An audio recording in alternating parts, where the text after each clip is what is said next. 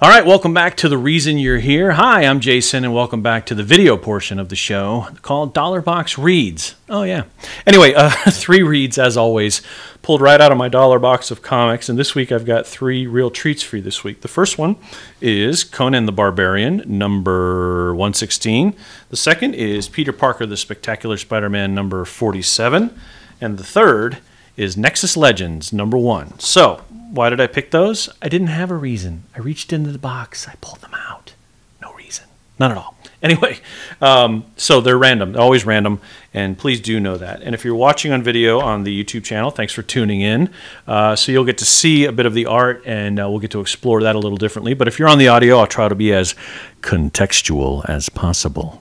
How's that sound? How are you doing? Can I rub your shoulders? Anyway, Conan the Barbarian number 116 is a fantastic little issue I found in the dollar bin. It's called The Crawler in the Mists. All-star cast, too. Check this out. Len Wein was the writer. Len Wein. Hello. John Buscema and Neil Adams were the artists. Neil Adams. Dollar bin. Neil Adams. Right on. George Roussos was the colorer. Marv Bullpen was the letterer. I don't think that was Marv's name. I think he was in the bullpen, and he was a guy named Marv. I bet he's probably like Marv Johnson or Marv Weinstein or something. Louise Jones was the editor. Jim Shooter was the editor-in-chief.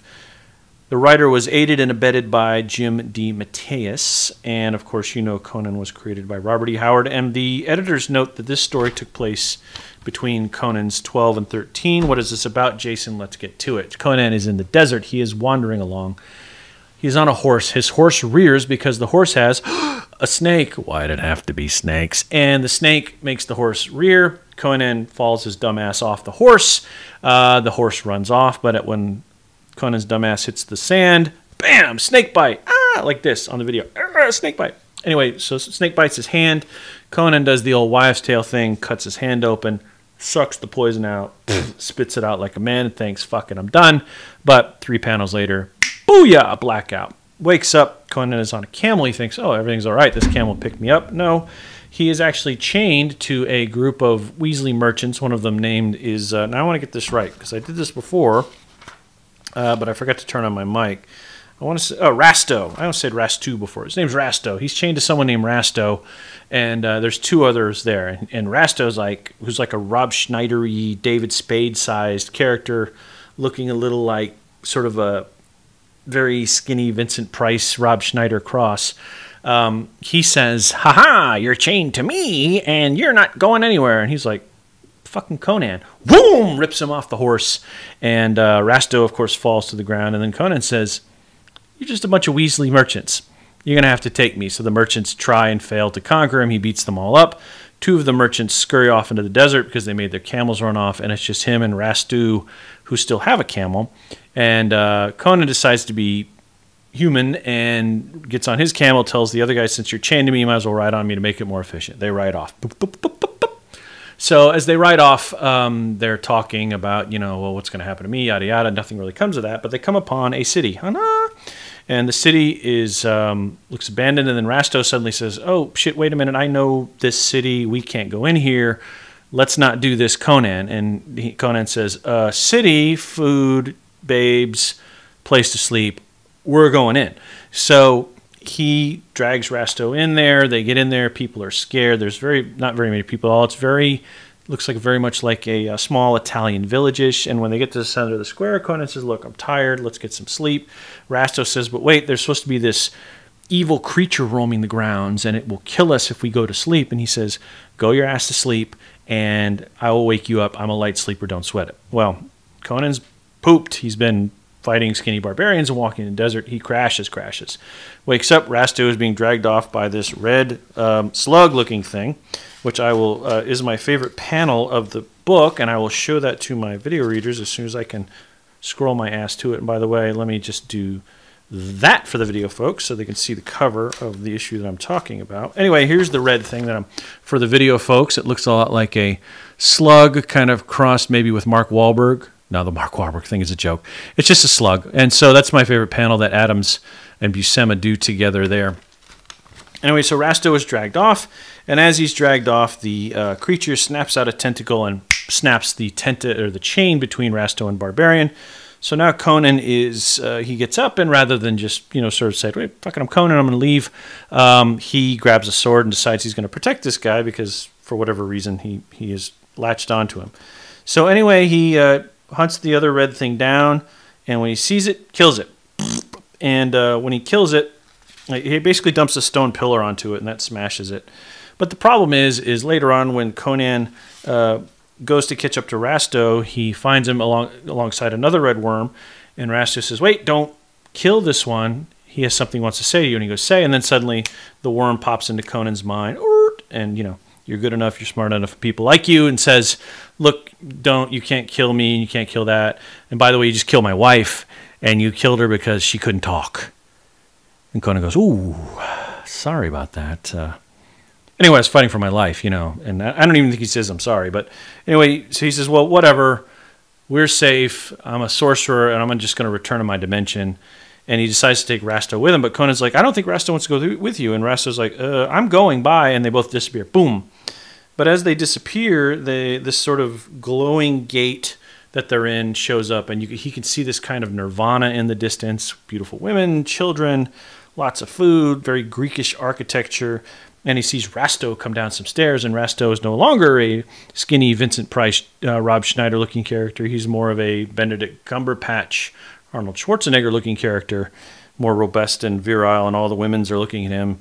And now Conan wants to get in there like, yo, if you're doing all right, I want to do all right. And the red worm transmits back to him and says, sorry, Conan, what the actual quote is, there is no place for you beyond the veil so long as there is such fury in your heart and violence in your soul. So that's it. The door closes. Conan moves on with his life, hops on a camel, and leaves the fortress at the end. I really enjoyed this. Great read, a great comic book read, a great Conan read. Not Conan O'Brien. And a lot of fun to read. So if you find that in your dollar bin, do pick that one up. Next one is Peter Parker, the Spectacular Spider-Man, number 47. I really enjoyed this. And you can see, which I'm showing to the video folks, the tag on the front is, who is this new Prowler?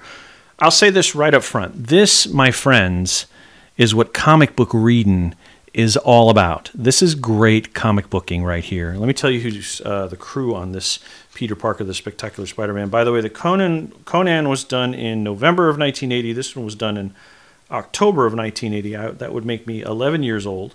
This was Roger Stern was your writer.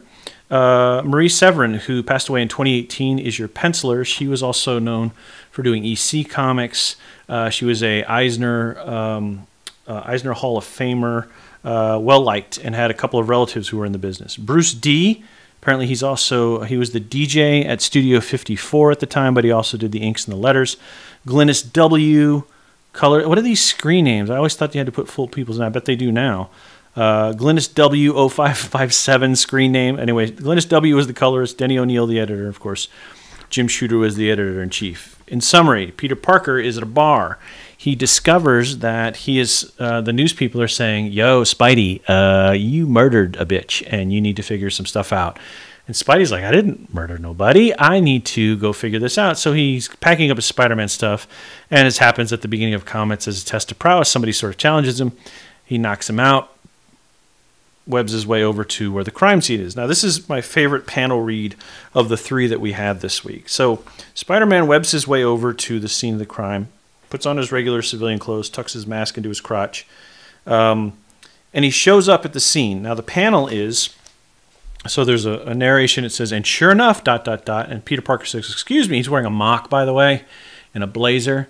He's like Greed 80s. Anyway, excuse me, I ... And then this police detective is standing in front of me. He goes, huh? Who the devil are you? And how did you get up in here? This is a police investigation. And there's another guy next to him who's sort of like a if David Letterman were on Planet of the Apes with a porn mustache, that's this guy. And he says, he's all right, Sarge. That's Parker, isn't it? He works for the Globe. And then the sergeant just says, well, if Donovan says you're all right, I guess it won't hurt anything. Fuck forensics. So anyway, Parker's just sort of hangs around the crime scene, sort of listening to what they're saying and, yada, yada, yada. And there's this couple who says, yep, we saw Spider-Man outside the window and he tried to break in. So we shot at him. And my husband, who's a crack shot, This is the first time he ever missed in his life, amazingly. But anyway, that's what happened. And the woman who's sort of behind it, who I believe is later named Belladonna in the book, she says, yep, that's what happened. So anyway, Parker says, well, I didn't murder them. I need to go. So he needs to start figuring stuff out. He figures the woman has something to do with it, can't figure it out. But he starts to pick together that he thinks this is more about the Prowler than it is him. So he decides to visit his old buddy, the Prowler, who happens to be dead asleep, pulls him out of bed and says, what have you been doing with my identity or your identity or whatever? The Prowler's like, yo, I haven't done anything in like 8 months. And Parker's like, right, yeah, prove it. And he goes, all right, look, I haven't done anything in 8 months. I tried to join the Defenders. They kicked me out, blah, blah, blah, blah, blah. Come on, I'll take you where all my stuff is. It's rusted. It's unused. You'll see it. So he goes to take him to wherever his storage unit or whatever, goes to open storage unit, notice the lock has been picked and stuff's already missed. It's like, oh, somebody's been messing with my stuff. So anyway, again, he reiterates, look, I, again, tried to join the Defenders. I was in it for like a minute. Valkyrie got pissed off, kicked my ass. I was not a Defender. The end. So Parker sort of buys that and moves on. But someone is playing the Prowler and he doesn't know who it is. So goes through the machinations. We discover that a former villain named Cat Burglar is now the Prowler and was hired by the woman, Belladonna, to make this happen. So we go through some scenes talking about what sort of some flashbacks as to why the new Prowler exists, a scene with Aunt May, and then Spider-Man goes looking for the Prowler again. Finds this guy, they get into a bit of a fight, but they're both sort of being led to a place where they will both be captured. And sure enough, they get into this tank or whatever, they start fighting, and then they're locked into this aluminum or this metal vault with very thick glass. And Belladonna says, don't waste your time, Spider-Man. I prepared this trap quite well. Not even you can break this ultra thick glass. So, you know, maybe it's like airplane window glass or, you know, whatever. And so at the cliffhanger is that they're inside of here, the pseudo Prowler and Spider-Man, and Belladonna turns on some gas, and the last panel is, goodbye, Spider-Man. You were a challenging opponent while you lasted. And that's it for that one. This is a great comic book. This is one of those comic books that they could take and make a movie script out of it almost immediately. Little tune-ups here and there, make it a little more modern, but this is great stuff. This is really good stuff. It might be $1 comic still, but it's still a great read. It was a fun to read. I was into it 5 pages in, hooked immediately. Great read. Recommend picking it up. All right, so the last one is this one right here. It is Nexus Legends #1. Now, this is a reprint of books that First Comics did on one of my favorite comic book titles ever. I've got over in my storage closet, I've got sketches by Steve Rude, I've got Nexus books, I've got Nexus DVDs. Nexus was perennial for me back in the 80s. So this gathers up, let me see if it actually says what issues it gathers up. I don't remember, but it's right toward the front. It's probably like in the teens. But anyway, for the video folks, there's the cover, which you can also see. But for the video folks, look at this costume. Brilliant. It's this beautiful blue on a navy with the lightning bolt down the left shoulder. And it's awesome. Kudos. And so I mentioned the crew to you. Mike Barron, brilliantly written here. Steve Rude, brilliantly drawn. Richard Bruning is the editor and art director. George Freeman is the colorist. It's an O-U-R, so maybe this was a British edition. Mary Pullum was the letterer. Karen Prius was the editorial assistant. Stephen Welch was the production assistant. So the basic plot of this one is that Nexus has taken in these refugee floating heads who were being used by a slave called, I think it's Cassius, but let me verify that for you. Let's see. Yeah, Cassius. Cassius is this kind of white slave trader, for lack of a better word, and he was using these heads for their energy and their brains and things like that. Well, Nexus lets these heads live with him on island, but the heads don't want to live there. But Nexus is kind of said, well, this is where you're going to live, and they don't have access to a ship. So they have sort of a revolt. They want to get off the planet, and they hire this character named Judah Maccabee to come save them. Or I'm sorry, they were going to take a ship and leave, and Nexus says no. Nexus is out to dinner, runs into someone named Judah Maccabee, who is a key character, brilliant character with the mohawk and things like that. And Judah Maccabee has come to this place where Nexus is eating dinner to kill this other sort of gross evil merchant. Nexus stops him and says, stay your hand, do all that. And as they're walking out, he kills him. It's a fantastic scene. But anyway, they find out that Judah has also been hired by the floating heads to sort of take them away. And Nexus finally says, look, if you want to leave, leave. Whatever, just go do whatever you want to do. They kind of sort of come to an agreement. and the floating heads agree that Judah, who they hired to do this, who also has some similar powers to Nexus, Nexus can summon these energy blasts through fusion, and Judah has a similar power. And so they hired Judah to go get this guy Cassius. Well, in between, Judah finds out that his father works for Nexus, and his father says, "Didn't I name you David? And how did you get to Judah Maccabee?" And Judah goes, "Well, I fell in with some rabbis." That's a pretty funny throwaway line.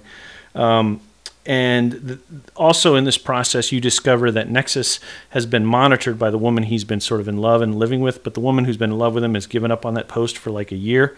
So finally, this politician who's trying to nail Nexus is trying to nail Nexus for supposedly sucking the energy out of stars with his fusion powers, comes to visit him, and so all that's happening. Meanwhile, Judah gets on a ship, flies off, comes back, and the way that Rude draws it is brilliantly. He's stepping out of the shadows of the doors, and you think they're all going to welcome back, and he's going to drag Cassius in or drag his head in or whatever, and Judah has no head, and he's got this energy, and the whole thing's really bad. So they figure that all out, and they got to figure out where Judah's head is, and Nexus is him putting on his gloves. He says, "I'm going to get Cassius my damn self," and that's how that comic ends. I can't say enough about the artwork in this book. This is professionally drawn comic book art. The colors are vivid and brilliant. The art is crystal clear. Pages 2 and 3, the way that Steve Rude draws Nexus is so adult and professional and beautiful. And it's brilliant work. His Judah Maccabee stuff is fantastic. For the people on the video, here's a great splash of Judah Maccabee getting ready to rake over this guy that he was sent into the restaurant that he eventually does not rake over because Nexus asked him, but then he does rake him over to kill him. So that's all fun. It's a brilliant book. I highly recommend any Nexus you can get your hands on. This is a fun one to own, but it's a what do they call it? It's a professional course in comics making for sure, just in all regards, writing, drawing, writing art, the whole thing. If you get a chance, pick up all the Nexus books you can as quickly as you can, because that one is great. Do I think it belongs in the dollar bin? Yeah, maybe this reprint does. But First Comics published this in '89. It was probably, again, one of the last things they published because they were teetering toward disaster and not paying artists and things like that, as I understood it. So I still recommend getting it. It's great storytelling, and you won't go wrong. So anyway, that's the 3 reads for this week. I hope you enjoyed that. If you're watching on video, thank you very much. Do recommend this watch to somebody if you enjoyed it that much and they like old comics, and on and on and on. Of course, you can pick up the podcast from iTunes, Spreaker probably. TuneIn, Blueberry, and of course Google Play Music, as well as a couple of other places. So do check that out. Spotify. It's on Spotify as well. You can subscribe to any of those places. You can subscribe at the web address that's at the bottom of the screen here, which is dollarboxreads at .libsyn.com. The podcast is always available on my Facebook page each week, as is the video portion of the podcast, where you can get that. And I try to do that with each of the reads. I didn't last week. I got a little lazy, but I'll try to make sure we do the video portion of the reads each week. All right, we'll come back and we'll have our interview on the podcast. Stick around.